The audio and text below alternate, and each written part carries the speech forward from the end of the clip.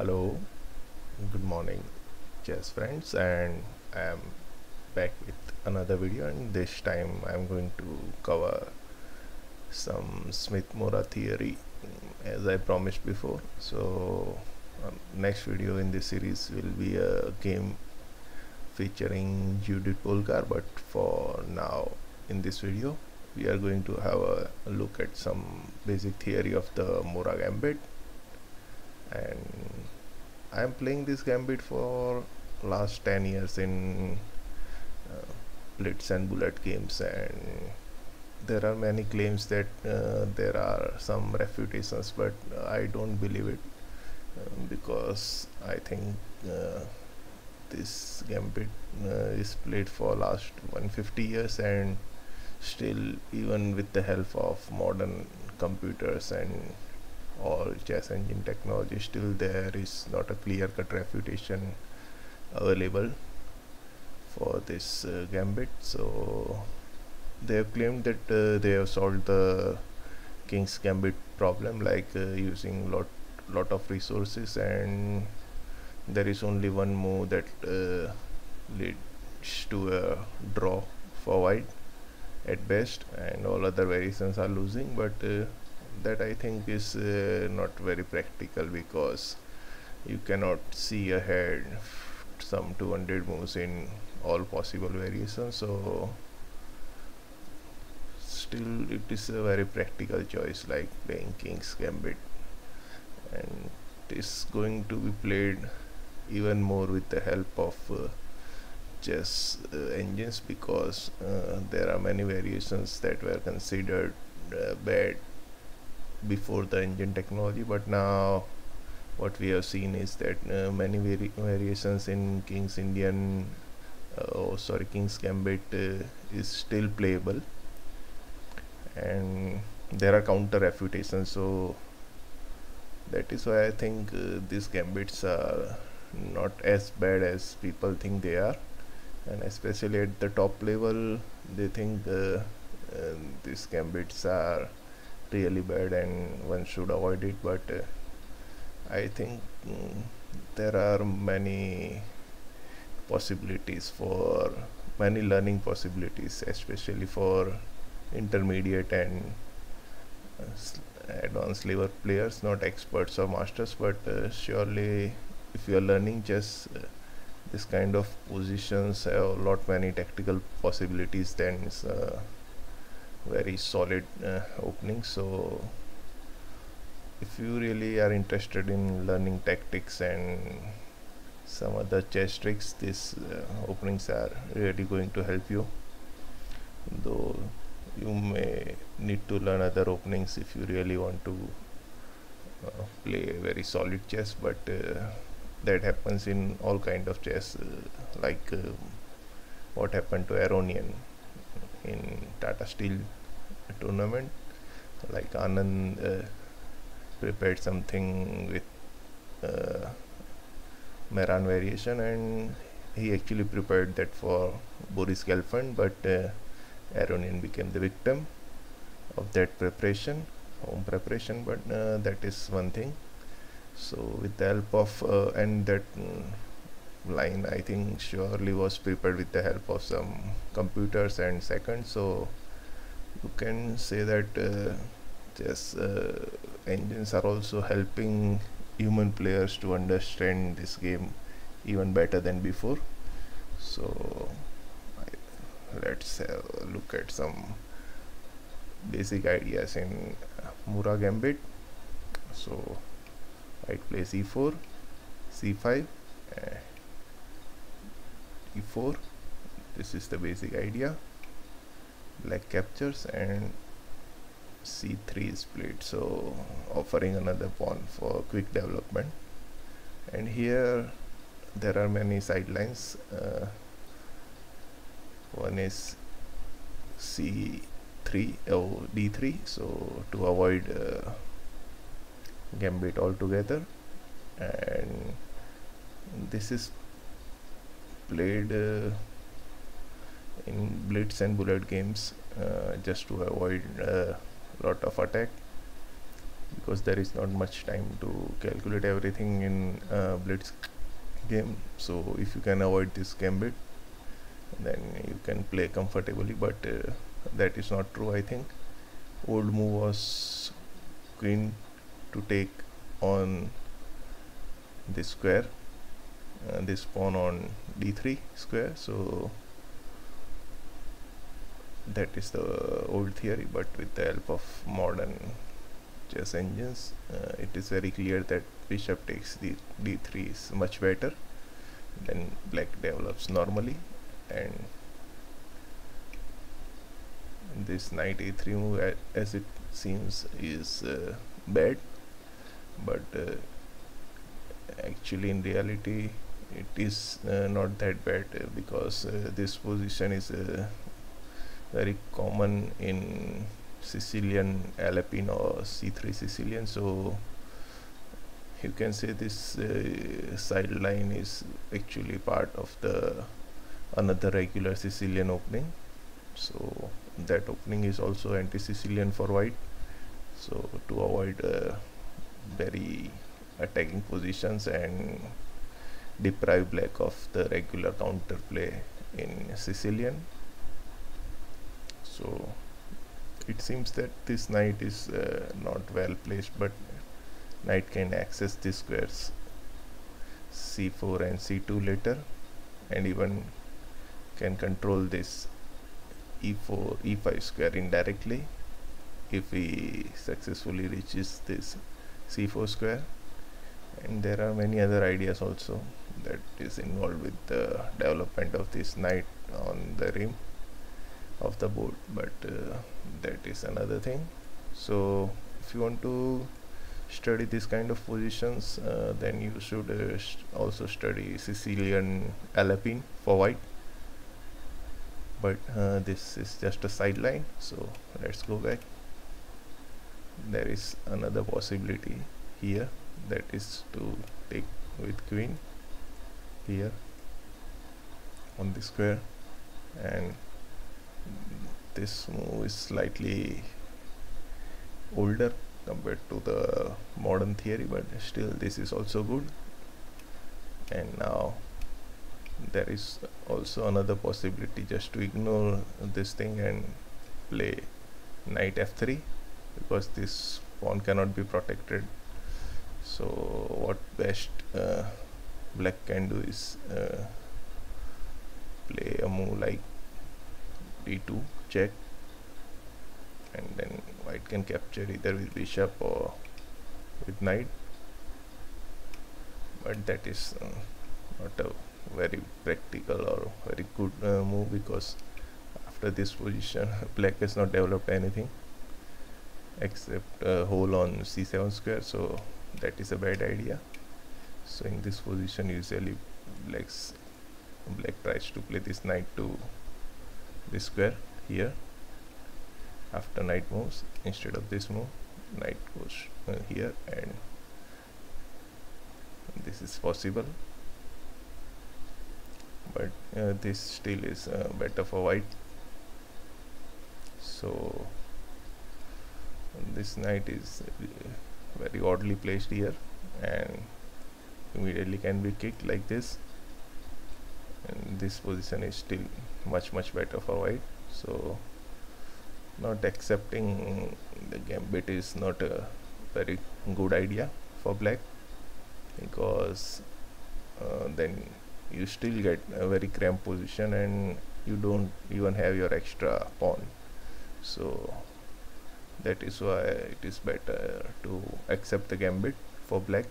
So let's have a look at the main line. c3, b takes c3, knight takes c3. So what happened is that we have white has 4 moves and black has 3 moves, so total 7 moves are played, 3.5 move, and now it is black to move. And the best move here for black is probably developing his queenside knight to c6, but there are other variations also possible, but the main move here is knight c6, and after knight c6, knight f3 can be played. So here white has a lot of control in the center, and after black plays something like e6 or d6 in this position, both are equally played. I think here d6 is played as much as e6. Both are good, but attacking players prefer to play this d6 move, because then you have more scope for this bishop can access all these squares, and especially this g4 square. So this d6 idea is more, you can say, solid for more attacking players prefer this idea, and it is more aggressive than this move e6, but still both are playable. And if this d6 move is played, then best move for white I think is bishop f4, though computer suggests many other moves like b3 h3 or queen b3 and even bishop g5, and I don't think those are very good moves. Only computer can play that kind of positions. So here queen b3 is you may consider, but otherwise bishop f4 is the best move, and bishop c4 sorry is the best move. And here the best continuation for black is knight f6. So knight f6, and what happened is that we are 6 moves into the game, and now you can see that white controls the center very well. White has total control over this d4 square and also this d5 square. Black's control over this e5 is slightly better than white's control, but still white has a lot of space advantage also, and knight can jump to not this square on e5 but on g5 in certain variations. Knight can go there to attack f7 square. That is probably a weak spot in black's camp in the opening, as Mikhail Tal prefer to attack that square more than any other. And there is this e6 move is possible to avoid any attack on that square, and this knight move is not that good. Best move for white in this position is probably to castle, and here e6 is the main move. And what we have achieved as white in this position is we have a lot of space advantage. And another thing is that now you have almost open c file, though there are some pieces on c file right now, but I certainly can use his rooks on c and d file, and queen goes to this e2 square. That is the main idea, to move your queen to e2 square, put your f rook on the this f rook on this square on d1, and this a1 rook on this square c1. So how to achieve that? Right now in this position, queen e2 is the main move, queen e2, and after queen e2 sometimes a6 is played just to kick this bishop, preparing for b5 move. So a6 is playable here, but bishop e7 is also good, and bishop e7 is more preferred by engines because that we press the move castle for black. So black king is still in some kind of danger and lot of tactics are involved. So what computer tries to do is to castle on the king side as soon as possible, but I have seen human players playing this move a6 more than this bishop to e7 in my own play, but I cannot be very sure which one is better of them. Still this position is slightly better for white, though black is materially ahead. And rook f2 d1, this is the main move. So now what is immediate threat is this pawn can move to this e5 square, and pawn here on this square d6 cannot capture it because there is an x-ray going on here. Rook on d1 is attacking queen on d8, so black has to do something about this pawn move, and bishop d7 is still probably the best move in this position, and here e5 can be played, and this is almost over for black now. And what I said was bishop e7 as a good move, but not in that position because this is probably losing already for black. So here in this position b5 is more aggressive and it is more preferred move. This is the probably the best move for black. Bishop b3, this is the main line, still eyeing this square h7 indirectly and still threatening this pawn move here on e5, but